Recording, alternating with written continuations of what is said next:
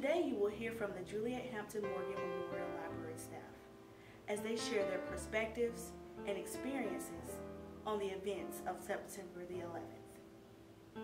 It touched our lives, it touched the world, and here are our stories.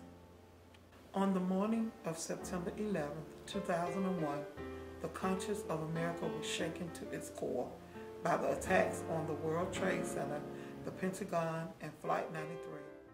Where were you and what were you doing when you found out about September 11th? I was at work. I worked with the City of Montgomery at the Montgomery City County Public Library. I was at the gym. It was 8:45 in the morning. I was on the treadmill listening to my music and also looking at the TV because they had TVs in the gym.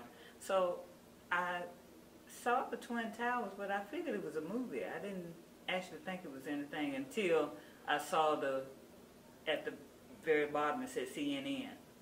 I was working at an insurance company, and I had just come into work about 15 minutes before the first plane hit. I was in college at the time, and I was in class. However, to the best of my memory, that was all I remember. Well, at the time, I was only 3 years old. So I was a sophomore in college and actually had a class that morning. So towards the end of class, somebody said something about the Pentagon blew up or had exploded, and we're all just like, what are you talking about? That's insane. That's not happening. I was driving, going from work to homes, and then I got a call from my friends informing me about the attacks. I thought it was a joke. I was doing something on the computer and received a phone call from a girlfriend and asked me to inquire of the health of my son, who at that time lived in New York. But I says, well, what's wrong? And she says, well, you're not watching the news. And I says, well, no, I'm not. And then she asked me, do I have a television in my office? And I do. And I turned it on, and I was just so surprised. I think that when I turned it on, the plane was flying into D.C. to the Pentagon.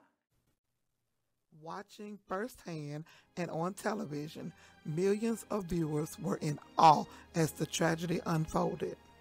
From the attack, over 2,700 lives were lost, including flight crew, passengers, personnel in the towers, first responders, and bystanders on the ground. This day in history will live on in infamy known as 9/11. My nephew, that is the son's Ferry, is working at a financial institution, which office is just a block away from the towers. So we tried for hours to find out, to call him, but I think at the time the telecommunications was cut off, and then the time difference is 12 hours between my home country, which is at the time I was in Jakarta, and New York. And he told us that when the plane hit the towers, he was just arrived at his desk and had to evacuate quickly. He was covered in the dust. And then later on we realized that he was afraid to fly. So whenever he was able to go, made a trips, he always driving himself. And then it took him about over a decade for him to be able to fly again. Right in the aftermath, we had a little bit of a family crisis because I have an uncle who worked at the Pentagon, and we didn't know where he was for a little while. He wasn't there, so it was okay. And I called him, and I could not get through because no cell phones were going through. A little bit longer, and then finally he called me. He finally called me to kind of check in and let me know that he was safe. His wife had left that morning to go to the dance date of Harlem. She left early, and so she was caught in the hustle and bustle of the train when they were trying to get, she was trying to get back to him.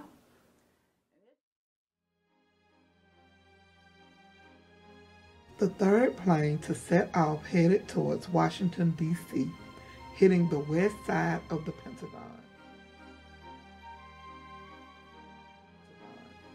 How has 9/11 impacted your life? Well, my father's a fireman here in, at the time it was here in Montgomery. You know, it's a little harder watching him walk out the door. Personally, 9/11 is a big event, and you know, it's marked a whole lot of change in the way people see things. That one big event can affect the whole world. Especially me, I'm in the IT field, and for example, now we have to project terrorist attack when we're doing risk assessment and things like that.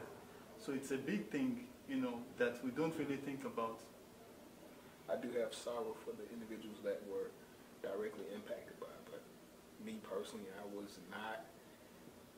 So I remember every year the time would come around, we at school, we would watch, you know, like videos, or we would do like, when I was like in maybe kindergarten, we'd do like coloring sheets and stuff like that.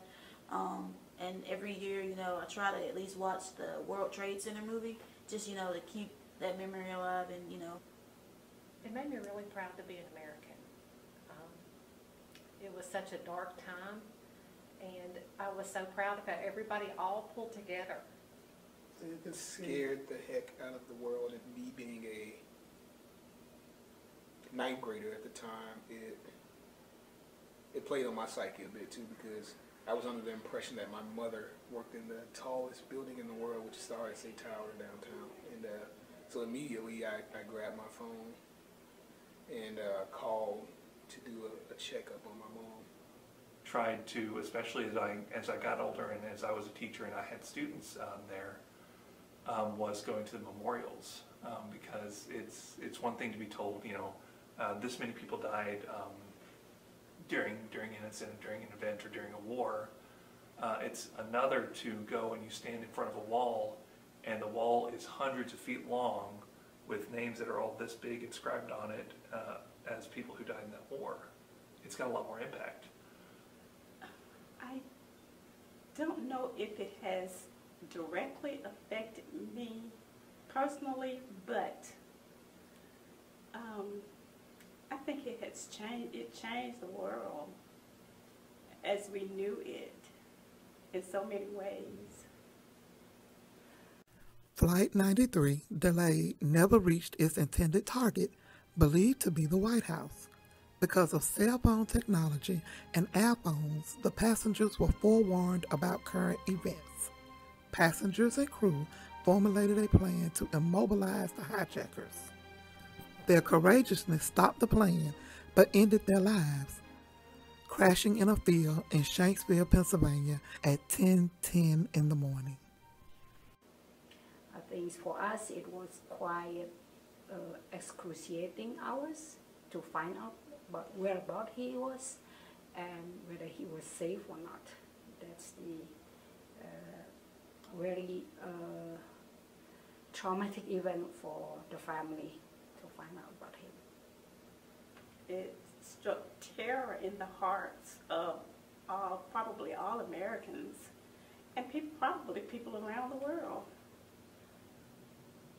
I believe we should remember our lives always. Just after conversations with my father about it, there's firemen that he works with now that became firemen because they were little when 9/11 happened, and they that's their heroes. 9/11 was a sad day for everybody because, you know, this thing has affected humanity at large. There are people that lost their parents, there are people that lost their husbands, there are people that lost their wives. So, you know, you try to show some sort of empathy for people like that, and it could be anybody. It could have been, you know, my people. And I just think we should remember that we are all in this together, and you know, we need to show care and not hatred towards each other, if that makes any sense. The day it happened, they were so scared.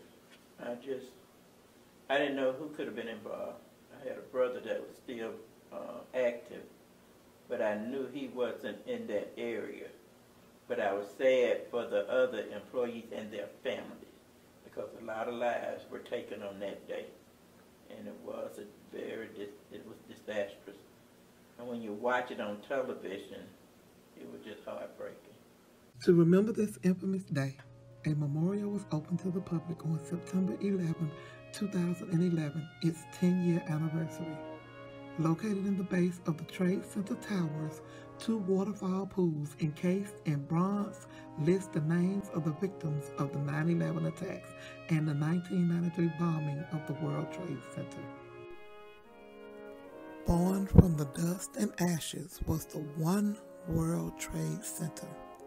The One World Trade Center, or Freedom Tower, was rebuilt in the original site of 6 World Trade Center in 2006, opening November 3rd of 2014. Do you feel as if there are lingering effects of 9/11 today?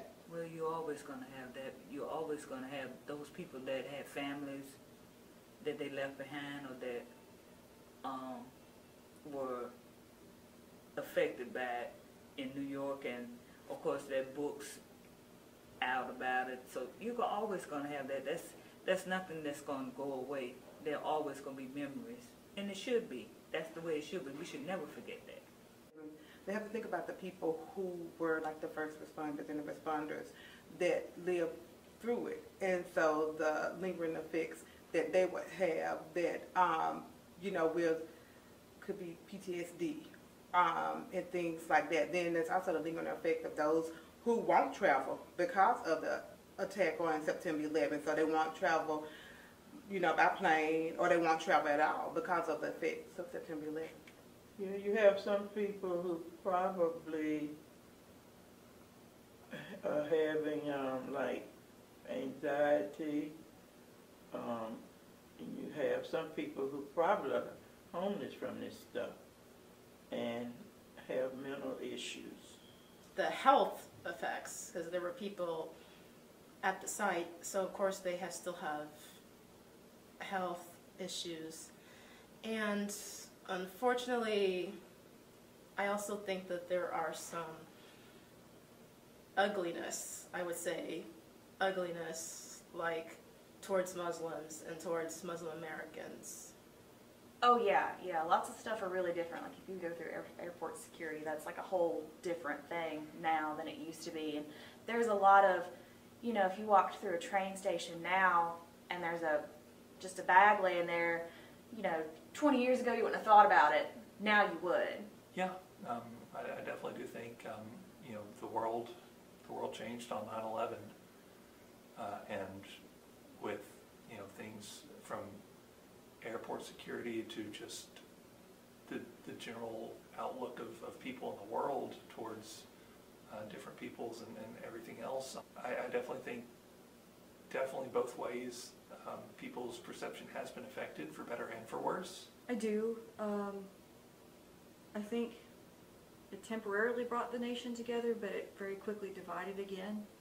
And I think there's been a lot of hostility towards certain groups after 9/11, and unfortunately I think that's something that people have not gotten over, and people can't get over gripes anyway. But it was beautiful for a little while. Everybody was together and mourning together, but it very quickly divided again. So I think unfortunately those divisions are still there and still strong today. The initial change was a very positive change because there was unity. It didn't matter the color of your skin. Everyone was united, and just making sure that everyone was okay, and there was so much help that was given, and the prayers came. It did not matter, again, the color of your skin.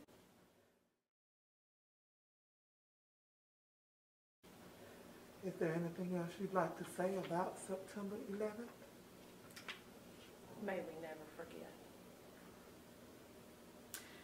Even though I'm not in school anymore, I think it's just important to try and keep that, to remember, always remember what happened on that day.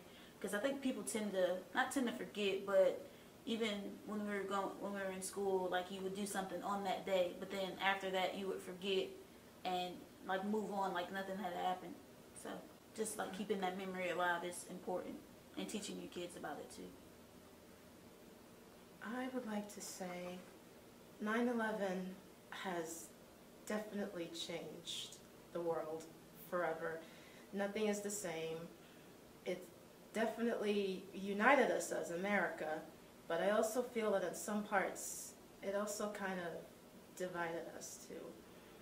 9/11 was a horrible tragedy, and I pray to God that nothing like this ever happens again. It just tells you that life is short. Life is short. You don't know if you're going to walk out this door and come back the next day. Life is short. And you just got to take all of that into account. That's why I thank the Lord every day for waking me up.